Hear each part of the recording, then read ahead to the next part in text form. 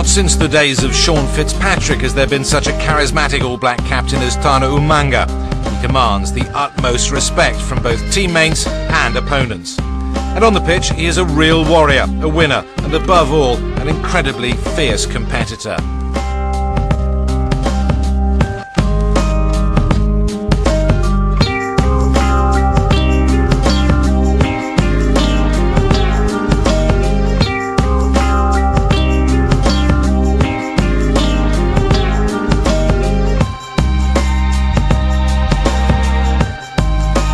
Now, with 74 caps, Umaga has every chance of overtaking Sean Fitzpatrick as the most capped All Black of all time, assuming he remains injury-free.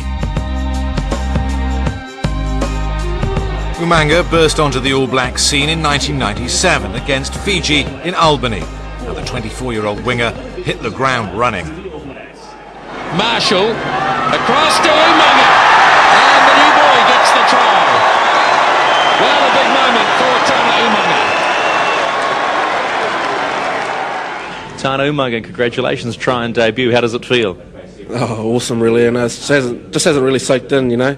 But no, it's been great. Now they go to the backs. Spencer holds it up. Umaga! Tana Umaga! And that's a popular try.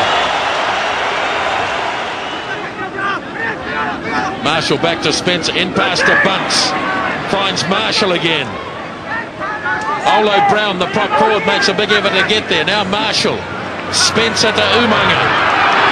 Tana Umaga, and he's off again.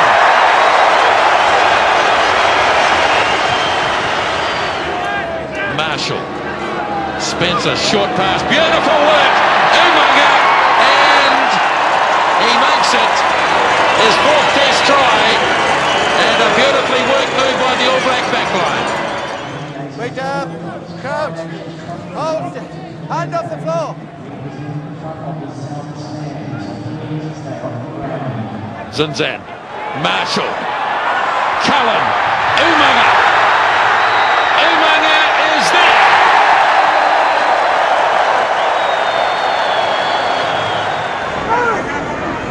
Tipped again by Thorne. The line out throwing so far from Hammett has been spot on. Now Marshall. Here they come again, and Umaga must go in. Quality play by the All Black backs. By the time he faced Australia in 2000, Umaga had contributed 19 tries in his first 20 tests. It was form like this which saw the likes of Jonah Lomu increasingly settling for a place on the bench.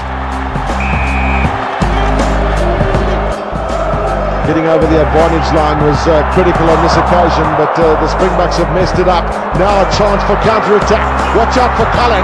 This is Umaga for a start. He's got right through the tackles, and the All Blacks have punished the Springboks for that indiscretion.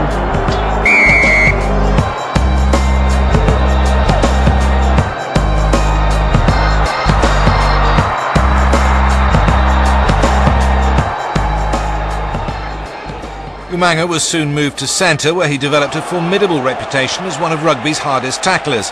However, he was commended by the IRB for his quick thinking, helping Colin Jarvis after the Welsh number 8 was knocked out following a crunching hit from Jerry Collins. They're going to go right. Not such a flash pass. Carter though snaps it up well. Carter! And Carter sets it up, and Umaga scores it.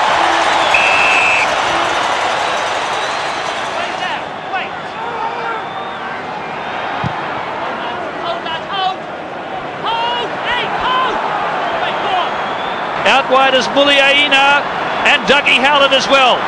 New Zealand counter. Muliaina and Umaga. Lovely step. Another one. And a bonus point.